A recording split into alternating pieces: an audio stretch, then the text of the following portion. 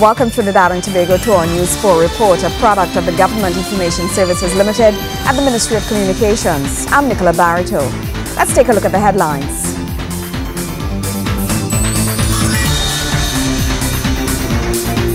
Finance Minister Larry Hawai says that discussions with stakeholders are being held to ensure that in years to come, a balanced budget can be achieved. National Security Minister says the police service will be revamped and will once again gain the confidence of communities. And restamping Trinidad and Tobago's role in the Caribbean as we continue the discussion in our special report of Reconnecting the Diaspora. Thank you for joining us. The Honorable Minister of Finance, Senator Larry Hawai, says the 2012-2013 budget will be a deficit budget. However, he adds that discussions with stakeholders are being held to ensure that in years to come, a balanced budget can be achieved. He made the announcement while addressing the media during consultations with the labor movement on the budget. One of the big things that I've been focusing on when I meet with the stakeholders is a question of revenue generation. How can we generate more revenue to get us to the point where we can have a balanced budget at some time in the future. As I've said at other fora, I'm looking at ways in which I can also manage costs down and become more efficient so that the combination of efficiency, cost control, and revenue expansion will allow us to get to the goal of a sustainable level of expenditure for future years. Finance Minister Larry Hawai met with members of the trade union sector as part of his ministry's consultations on the budget. Minister Hawai said it was necessary to meet with the labor movement as they are important to the nation's development. The labor movement is a very important part of the development and transformation process as I see it. We'll always have perhaps areas of disagreement, but we'll always have areas of agreement because I'm sure both what we're looking to achieve and what the labor movement is seeking to achieve, do dovetail many times. We're all interested in seeing Trinidad and Tobago grow and develop. We're all interested in a brighter and better future for our children. So these are things that motivate all of us, and therefore, it behooves us to engage. Continue to engage on an ongoing basis in a social dialogue process. The Finance Minister assures that the labor movement won't be the only stakeholder consulted. He adds that he intends to get the input of as many stakeholders as possible. What I've tried to do is to broaden the consultative process to include a wide range or as wide a range of stakeholders as possible so that we could get as much input as we can as we start to formulate the strategies and the initiatives that we will be implementing during the course of the next year. This is a very, very important process, and it's absolutely important if we are to ensure that the budget is fully responsive to as many stakeholders as possible. The consultative process with all stakeholders will end on July 31st. Gregory McBurney, News 4. Those who live by the gun are being asked to put it down or risk dying by it. A warning from the Honorable National Security Minister Jack Warner, who says the police service will be revamped and will once again gain the confidence of communities. He was speaking at the Chamber of Industry and Commerce, where he shared several proposed strategies which he plans to implement under his ministry. To change the image of the police service. I was so damn proud. And what they were asking for to put the plan into effect? $1.3 million. Look it here. I said, done. Whether it's from my pocket or government, I couldn't care less. If they want, of their own volition, to change the image of the police service, and they need $1.3 million to do it, they have it. People don't report crimes anymore. They have lost faith in the police service, and they believe also, too, if they report crimes, there shall be reprisals against them of one kind or the other. So they don't report rape, robbery. Ask people and find out. And because you have less reporting of crimes, you say crimes are down. Crimes are not down. And if those crimes are done, I tell you, fear is up. You see? So the point, therefore, is that I held these meetings so as to to find some collaborative way in which all of us can work together. Regaining the public's confidence in the police service. This is being placed on the front burner on the agenda of the Minister of National Security, who is dishing out possible measures to be implemented to create a more efficient police service. Mr. Warner says the millions of dollars being used to transport prisoners to court can be better utilized in actual crime fighting. He is also proposing to have police patrol the various communities with their window glasses down in a bid to make their presence felt even stronger. There is no reason to have 1,000 prisoners coming out every day to hear their cases postponed. Try them in the prison. Put a court there. Have video conferencing that you can have this, of course, throughout the land. And in any event, if we do that, the $32 million a month we pay to transport prisoners, put it to fight crime. What's wrong about that? What is wrong about that? Take off all the air conditioning from those cars. Drive the cars with the glass down. Wave to people, how are you? How are the children and so on? How are the kids? And so on. Do that. See? Do that. You know? Good afternoon. We're in the area. How are you? How are the kids? How was school today? We're here and so on. Talk to the people. Right? But everybody had the glass up, air conditioned and so on. Air conditioned policemen in police vehicles. That finished. The various inputs on possible crime-fighting strategies from previous national security ministers are being welcomed. Minister Warner says the crime plan is not a one-man plan, but should incorporate the best strategies and ideas of those who may have contributed to crime fighting in Trinidad and Tobago in the past. He says that their experience can be used to put forward ideas and solutions to forge a way forward in taking crime down. I intend also to sit down. I propose to this morning to my secretary to write Martin Joseph, write Brigadier Sandy, write Chinley, write my predecessors who were all ministers of national security to see if they too have an input in the plan. The plan is not a partisan plan, it's not a PNM plan, not a UNC plan, it's a plan for this country. Parents are also being asked to play their part in keeping track of their children. Minister Warner says this will go a long way in helping to address crime. He adds that every individual has a part to play in crime fighting. He says a collaborative effort from all members of society will put a huge dent on crime in this country. Police community support officers will also be on stream to assist in community policing. Police support officers. So every community now will have its own police. Its own police who will guard the community, precepted and armed, and these police community officers will be accountable to the sergeant, whoever is the head of the police in the division. But they live in the area. They know the area. They know who coming and who going. And these people shall patrol the area and shall be arms of the police service. Vuna Bharath, News 4. News 4 continues after the break. Stay with us.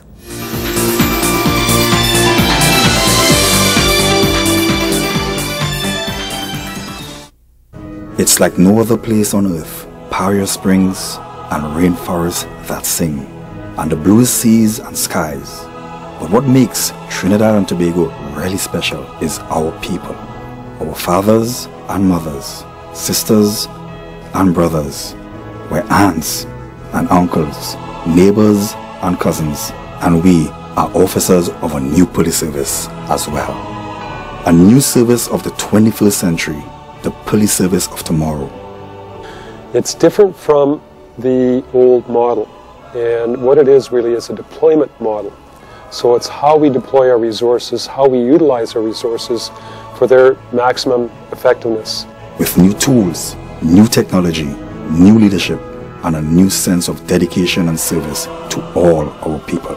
In the coming weeks, we'll air a series of half-hour specials to show you how we have been re-equipped with new computers, new communication systems, and new rapid response teams so we can respond with speed and precision.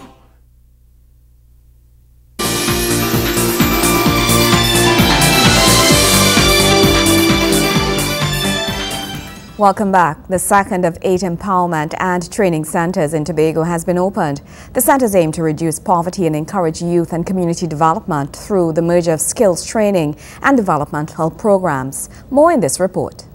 Youth in Tobago need to realize the importance of farming so that the island may once again become the breadbasket of this twin island nation. So says Minority Leader in the Tobago House of Assembly, Ashworth Jack. Mr. Jack was speaking at the opening of the Plymouth Agro-Processing Center in Tobago. We recognize in the last couple of years that even as simple a thing as scythe, lettuce, is now imported. And setting this as an agro-processing center was intended to do a number of things. One, to keep the quality of the product at a certain level. And two, to keep prices at a certain level, so that farmers will think it worth their while to get into farming. The intention here was to work with young people so that young people understand the value of, one, producing your own food, and two, producing enough food to make Tobago self-sufficient. This center is part of the Bethel Empowerment and Skills Training Center, which is an initiative of the Minister of Tobago Development, Dr. the Honorable Delmon Baker.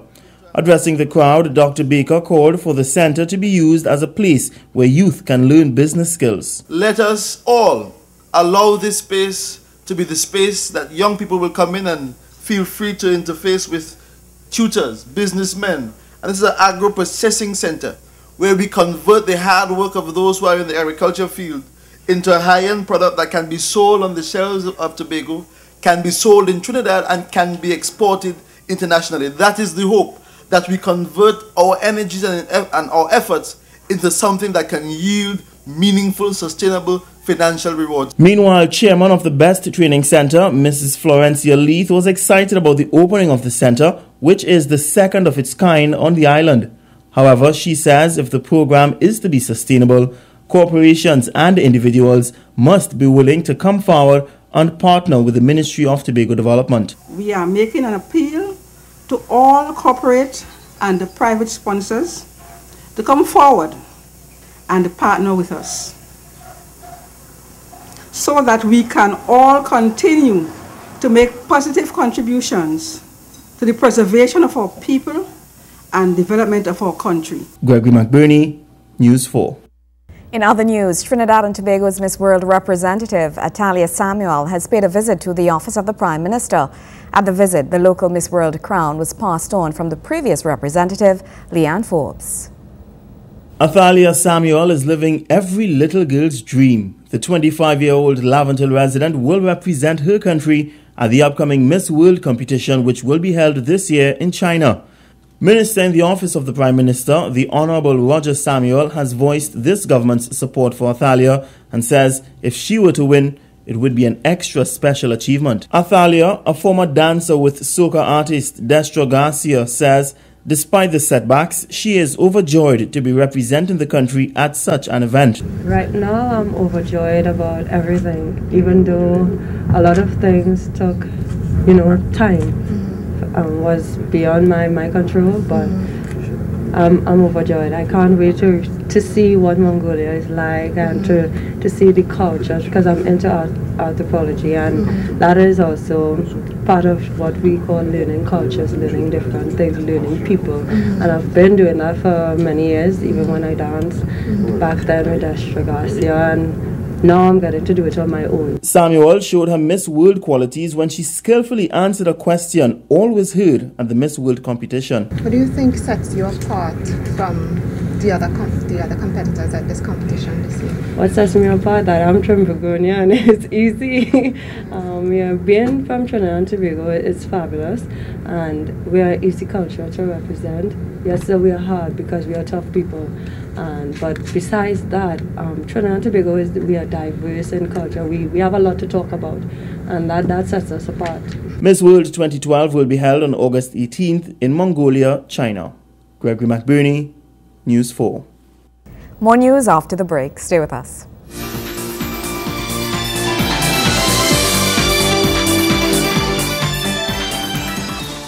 informing and educating the nation, especially the young ones, about water, how it's won and processed, and how it should be protected are just a few of our major responsibilities here at the Public Education Center. The enjoyable learning environment, cultivating conservation habits, developing healthy relationships, and giving our public an appreciation of the environment in which we produce water. WASA's PEC, the region's only public education center on water. Adults aren't the only ones who beat up on kids. Sometimes kids beat up on kids. Every child has the right to be protected from violence, abuse, and neglect. Because I shouldn't be afraid to go to school or play with my friends. Because no child should be hurt by adults or by other children. Because safety is my right. Stop the bullying.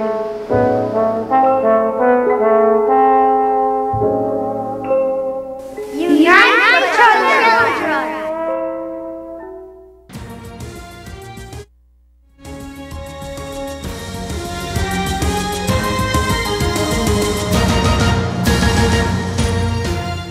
The Trinidad and Tobago netballers continue to impress as the America's Federation of Netball Associations Championship goes into another day at the Jean Pair Sports Complex.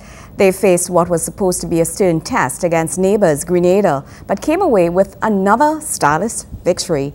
Wayne Cunningham has the highlights. The captain and wing attack, Candice Guerrero, Crystalline George, Jeline Richardson, Anastasia Wilson, Unella Jack, Jo Lisa Cooper, Trisha Liverpool, and Kempfer Phillip.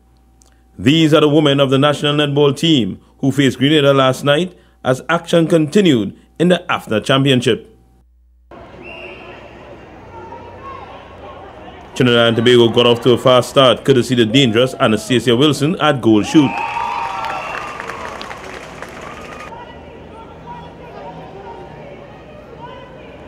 And Jo Lisa Cooper at goal attack. By the end of the first period, the Calypso girls were comfortably ahead. The local team employed their crisp passing game and the opponents were unable to keep pace. TNT lost Cooper to a knee injury in the second period, and that slowed the scoring a bit.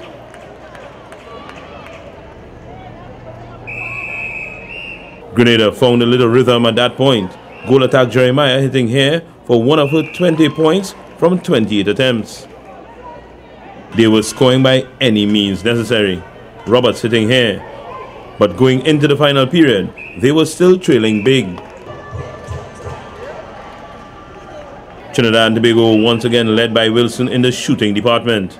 She had a sedate 48 from 53 attempts. Cooper scored an impressive 13 from 13 before she left the court, and her replacement, Jeline Richardson, had 13 from 15. Alicia Liverpool came in to relieve Wilson, and she was perfect under the net with 4 from 4, as Trinidad and Tobago came away with an easy 77-29 win over Grenada. Up next, St. Lucia. Wayne Cunningham, News 4 Sports. When we come back on News 4 Special Report, stay with us.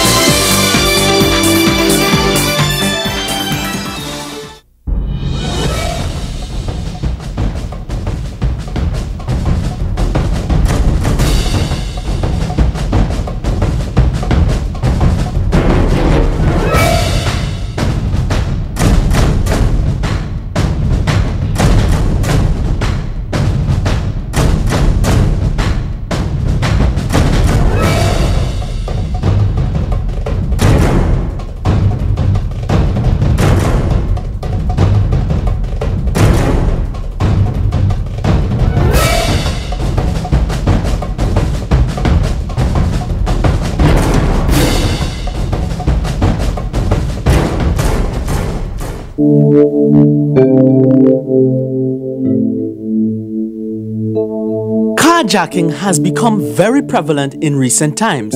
Certain makes of vehicles are more preferred targets for criminals.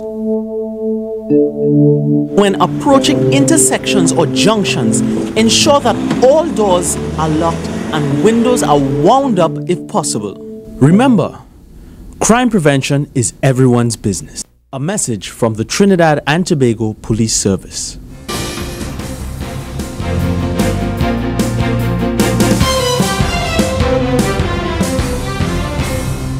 Welcome back. Ambassador to the United States, Mexico and the OAS, His Excellency Dr. Neil Parson, believes that Trinidad and Tobago needs to restamp its leadership role in the Caribbean. This as we continue our discussion in this special report, Reconnecting the Diaspora. Ambassador, Trinidad and Tobago nationals, do they understand the services offered by your office? And also, do they take advantage of the services offered by your office? Very much so. I will tell you on a daily basis, we have several hundred nationals going through our system from Florida, New York, the DMV area, in terms of accessing the services that we offer: passport renewals, MRPs, the machine-readable passports, visa issuance. We often deal with the desolate citizens that we have out there through our missions. And, you know, those who can't come to the office, we have a very well-structured program of outreach, an outreach program. We go to them. We have gone to California at least 3 times a year, and on an average in California we processed at least 75 passports per day, had 75 appointments literally, and many other outreaches that we do in other states for them to access the services. I'll also tell you we have embarked on a fairly aggressive campaign via our websites. We're on Twitter, Facebook, we YouTube all our presentations. I speak pretty often during the week at various events, and those that we have recordings for, we YouTube it, so they get a feel for the outreach programs and the efforts that we're making to engage them. And surely when we meet with them, it almost snowballs, because I find as we have events at the embassies and so on, you're actually getting the attendance is increasing as we progress. Ambassador, your thoughts about Trinidad and Tobago making an impact, in fact not only an impact but a positive impact on the United States, Mexico, the OAS, and also wrapping up, where do you see your office? What are your aspirations and your goals to further make an even more positive impact? Trinidad and Tobago, let me say this, I think we need to restamp our leadership position, and we are doing so, and we're doing so with distinction, I must say. You know, very often one cannot sell by sitting behind a desk. Most of my time, most of our government officials' time in the respective ministries, and they're doing it, go out there and sell our country. And my job has been made actually quite a bit easier, because as you know, the Honorable Prime Minister and the Minister of Foreign Affairs and the Minister of Trade and Industry and several others, they have been beating the pavement.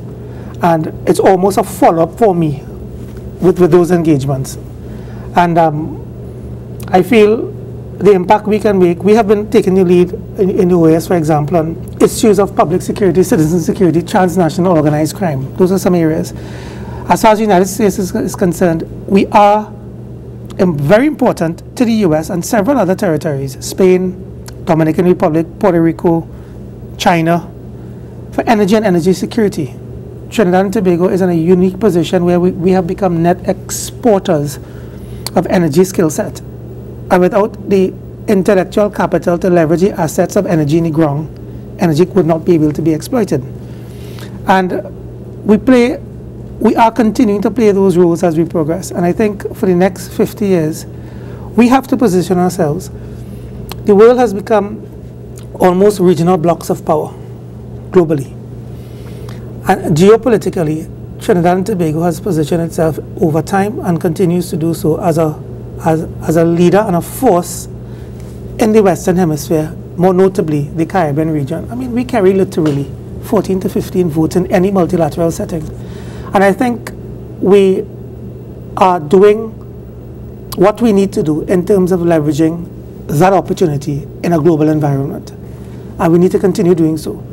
And it's not just about sustaining the status quo. It's about building on it, improving it, and sustaining that growth over time to, really to propel us into who we ought to become as natural leaders as we are.